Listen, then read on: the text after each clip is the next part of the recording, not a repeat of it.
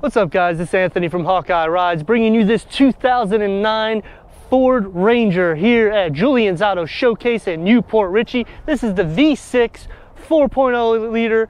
Let's dive underneath the engine so we can see the specs. On this Ford Ranger, you're going to get this 16-inch 5-spoke wheels. This is again the V6 4.0 liter. This one does have a K&N air filter, so your horsepower and torque might be maybe a couple numbers off, but it's around 207 horsepower with 238 pounds of torque. This one also has the trailer hitch, which we'll go to the back to show you, which tows in between 24 to 3,100 pounds. This one also has the camper top as well, so that way you can store more entering in this Ranger. It does have the suicide door, so you can fit 4 people. It's going to be a little cramped in the back. You could actually fit 5 total because this armrest goes up so you can fit one there in the center. This is a 5-speed. This has a 4-speaker CD player, AM FM stereo.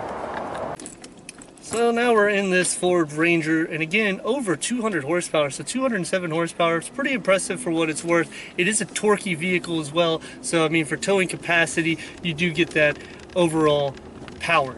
The upgraded suspension in this, it is a multi-link and it's an independent suspension. This is a front-wheel drive version, so you could do some off-roading. I wouldn't necessarily like make it where it's just 100% off-roading type capacity, but again, you can do it if you need be. And I mean, the power in these vehicles, they just never ever suit to disappoint. I mean, that's why they came back out with it. This is definitely a vehicle that just stands apart from the class. This is basically like your small F-150s, and you're gonna get a better entrance rate, you get better gas consumption. I mean, the stick shift is actually a really good thing in these type of trucks, especially if you're doing towing and doing any type of little light off-roading or anything in the mud or on gravels, because it gives you a little bit more traction and it gives you a little bit more capabilities opposed to the automatic. You will be kind of pushing it and it'll go a little bit quicker. This way it's going to go a little bit slower because you're the one that's in